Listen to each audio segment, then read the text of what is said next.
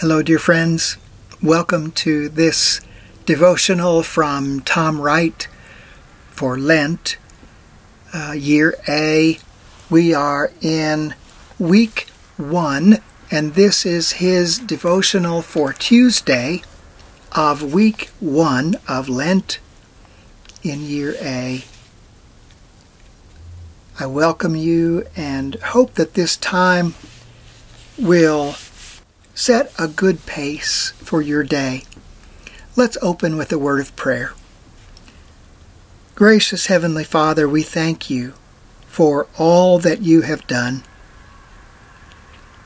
We thank you for bringing us here today. Please allow us to get every bit of your word that can come alive within us and lead us with your wisdom.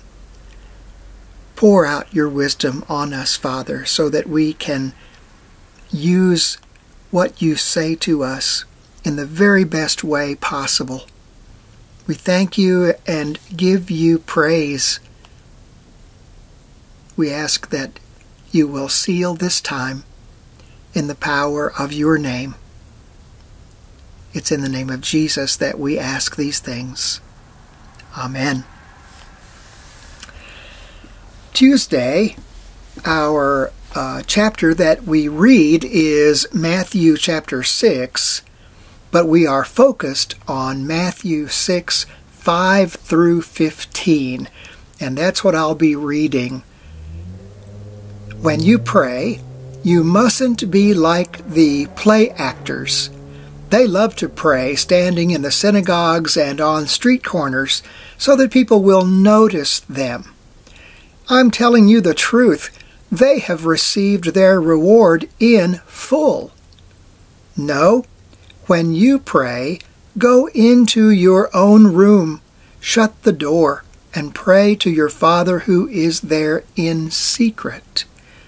And your Father who sees in secret will repay you. When you pray, don't pile up a jumbled heap of words. That's what the Gentiles do. They reckon that the more they say, the more likely they are to be heard. So don't be like them. You see, your Father knows what you need before you ask. So this is how you should pray. Our Father in heaven, may your name be honored. May your kingdom come. May your will be done, as in heaven, so on earth. Give us today the bread we need now, and forgive us the things we owe, as we too have forgiven what was owed to us. Don't bring us into the great trial, but rescue us from evil.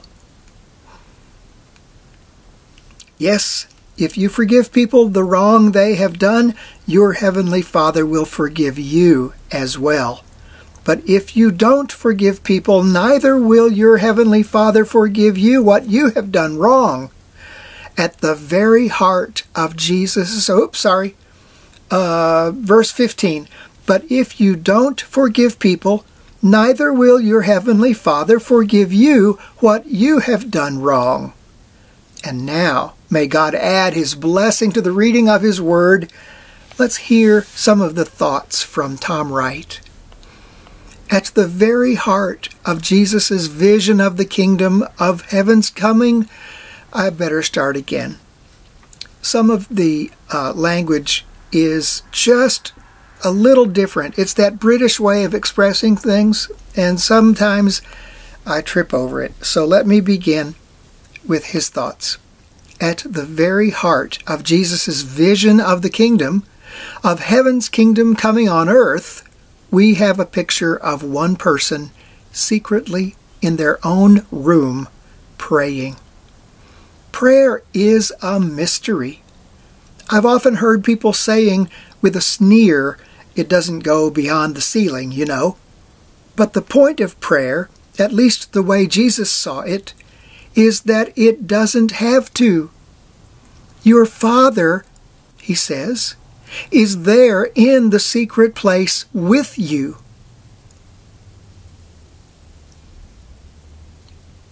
He sees and knows your deepest thoughts and hopes and fears. He hears the words you say. He hears, too, the things you can't put into words but want to lay before him anyway. Prayer, in fact, isn't a mystery in the sense of a puzzle we can't understand.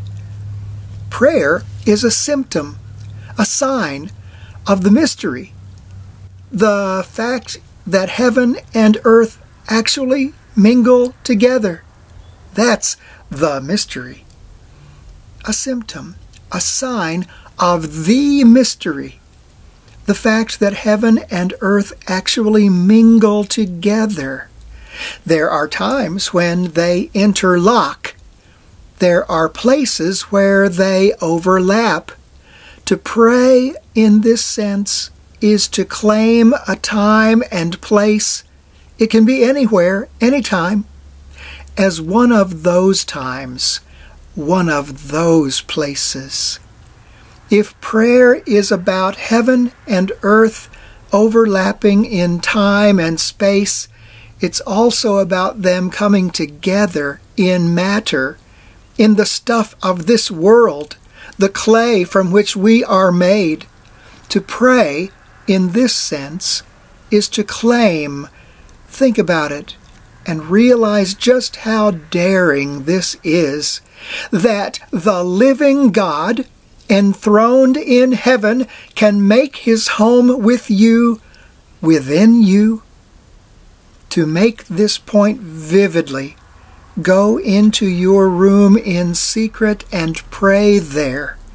Take God seriously. But when you do so, realize one more thing. If prayer is about heaven and earth coming together at one time, in one place, within the lump of clay we call me, then it's going to change this person called me. In particular, it's going to make me a forgiver. Jesus was quite clear about this. All of us have been hurt, wounded, slighted, annoyed by other people. How much more have we ourselves done that to God? Yet we want him to be with us, to hear us, and yes, to forgive us. How can we not be forgiven? How can we not be forgivers too? So the great prayer comes together, utterly simple, utterly profound. A child can learn it. An old wise saint will still be going deeper into it. Heaven is not far away, and it's where we meet the God who, with breathtaking confidence, we can call Father. Familiarity must not imply contempt, a lack of fear or respect. His very nature is holy, and we must honor it as such. And what we most want, the strange phenomenon of which prayer itself is a supreme example, is that his kingdom should come and his will be done on earth as in heaven. When we pray for that goal, but we also pray within that promise. We then place our needs, whether simple or complex, within that framework. Bread for the day ahead, forgiveness of debt, the debts we owe to God, the debts too, and this may surprise some, the debts we owe one another. And then, importantly, rescue. Rescue from the time of testing, of trial, whether that be personal temptation, frequently repeated, or the tribulation which Jesus, like many others of his day, believed would come upon the world before God's deliverance finally dawned, and rescue, too, from the evil one. Much of Jesus' public career was a battle with the powers of darkness. That isn't surprising, since he was announcing that God was taking back control of the world from those powers. When we pray this prayer, we are caught up in that battle too. But we don't face the danger alone. We claim his victory, his rescue, rather than facing danger alone. His deliverance.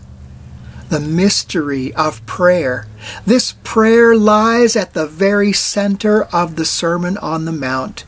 It should be at the center of our life, our own kingdom obedience. Our prayer for today: Lord, teach us to pray. Teach us to forgive. Make us your people. Yours is the kingdom, the power, and the glory forever. Amen.